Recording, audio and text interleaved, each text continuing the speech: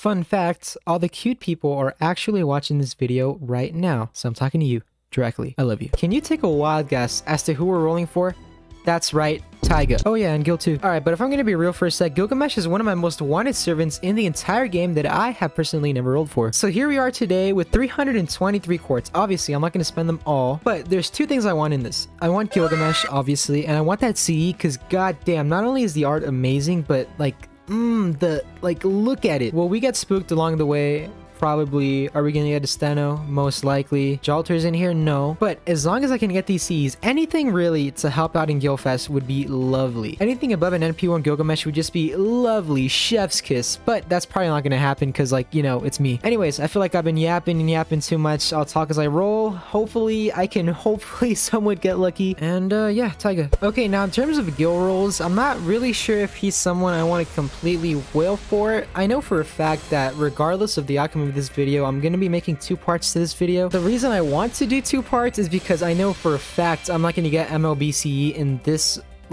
video, because like I know it's just not gonna happen. Speak of the devil. Hello, Codecast. At least your thighs are nice. But yeah, I feel like splitting this into two parts would be pretty lovely. I'm gonna do I'm thinking 4 rolls, maybe 5, but 4 rolls is like a good amount. Not the best, but it's fine. And if you guys saw my last video, I got a rainbow spark. So am I gonna get a rainbow spark today? Probably not. And we got a Uriel. No rainbow spark either. A Shinji. You know, at least it's not like the Mapu Tofu Shinji. Okay, so far so mid. Ooh, okay, Rosasi. We might get somewhat lucky. Maybe at least a 4-star servant. Something. Come on. Speaking of 4-star servant, Gorgon's in here, which means hopefully that will lessen the chances of me. And we got Paralic. Perfect. As I was saying, hopefully that lessens the chances of me getting who's the other guy, the big doggo. No matter what, I feel like even if I saw that gold card spin and it's an Avenger, I'm still gonna think it's Jalter. The son of the 100 personas. I'm surprised she never got like any sort of summer event or summer swimsuit or anything. I think that looked neat. Ooh, wait, no, no way. What? wait, hold up. That wasn't part of the plan. First roll?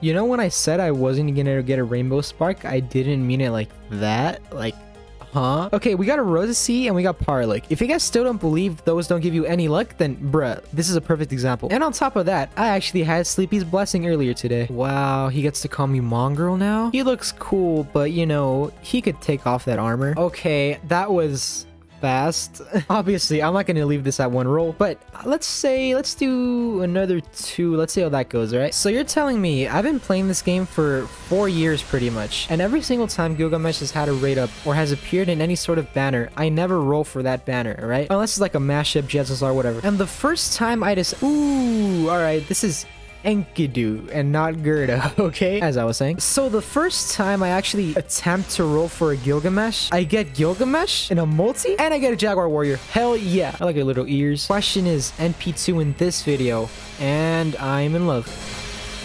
Speaking of first time things, that sounded weird. You know, weirdly, I think it was Wednesday of this week, I went to Disneyland for the first time in, I mean, honestly, last time I went to Disneyland, I must have been like the 1st or 2nd grade. It was fun. I'm not gonna like tell you guys everything I did. I just want to explain one ride, or I guess talk about one ride. If you guys have somewhat kept up with like the whole, like any sort of news on Disney, then you know that they opened up the Avengers Campus with the Spider-Man ride, and mainly, I wanted to go for that ride because Spider-Man is my favorite superhero, and a whole ride based around him, especially like the MCU version, is like, bruh. Anyways, I think this Spider-Man ride was, I don't know if it's the stupidest thing I've ever ridden on or the coolest thing. Okay, so the way this ride works, it's very weird. So you're inside, it's one of those rides where it's not like a coaster or anything. You're inside a vehicle and it moves and you have 3D glasses on, and then like, you know, you stop by screens and shit, right? This is not bad. Well, because of the art. This is also pretty lovely. What was I talking about? Oh yeah, okay, 3rd row, whatever. So the way this ride works, so there's a pre-show and all that. So once you sit down, there's a camera tracking your motions, and I was very confused. So the way this ride works, dude, the whole premise is that it was like Peter Parker or something. He like built some bots or some shit. They start replicating each other, and then like they start invading the Avengers Tower, whatever they call it, Avengers headquarters, something like that. So literally the entire time you're supposed to swing your arms or fling your hands in front of you as if you were shooting a web, and like the camera registers your movement. It's pretty crazy because I was thinking like it was gonna work like the Kinect, where it's just dog shit, but no, it's actually very impressive. I was more or less more impressed with the technology than the actual ride itself. I mean, the ride was pretty sick, but it's just funny, you know, like seeing it from like a third-person view, you just see like 4 idiots sitting in a car flinging their arms as if they're Spider-Man. Like, but yeah, it was fun. I'm not gonna lie, worked up a good sweat. Mephistopheles, I got clowned. So yeah, California Adventure, pretty fun. I guess I technically didn't go to Disneyland. I went to California Adventure, which, by the way, isn't as big as I thought, because it was my first time going there. And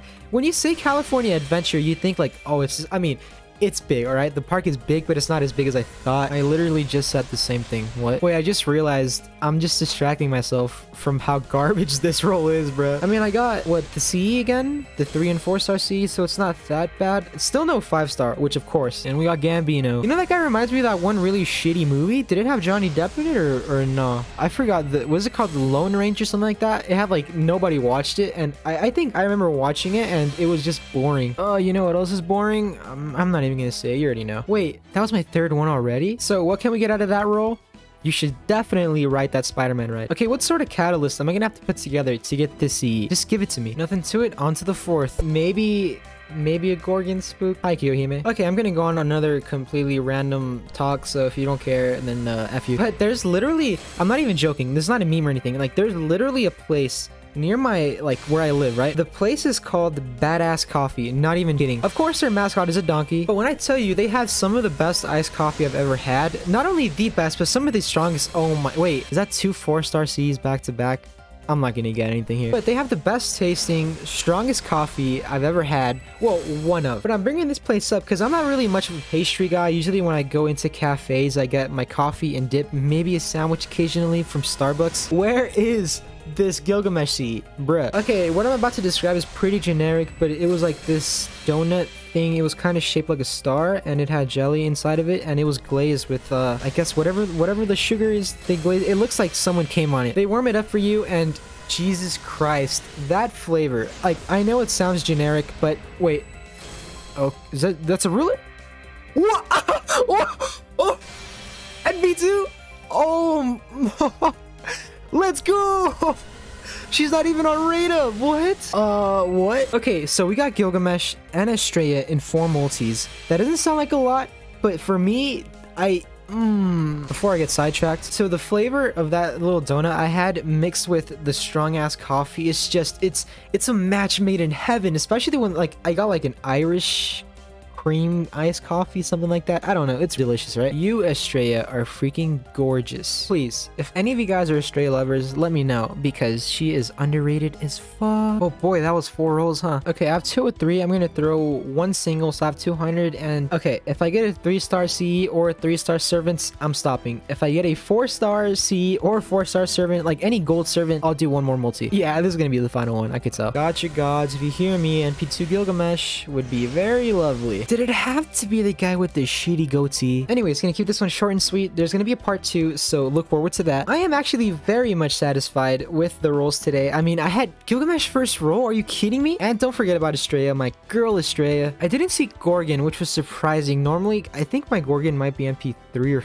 4, something like that. Sadly though, no 5-star C, which honestly, even if I gave it 1 more multi, it's not gonna happen. If any of you guys are interested, my Discord is in the description if I don't forget it. We have some very cool, nice, chill homies to hang in there, so if you guys want to join in and talk about anything, then go ahead. Now, if you excuse me, I'm gonna make a trip to Badass Coffee and go edit my video. So yeah, thanks for watching, stay wonderful, and as always, peace out.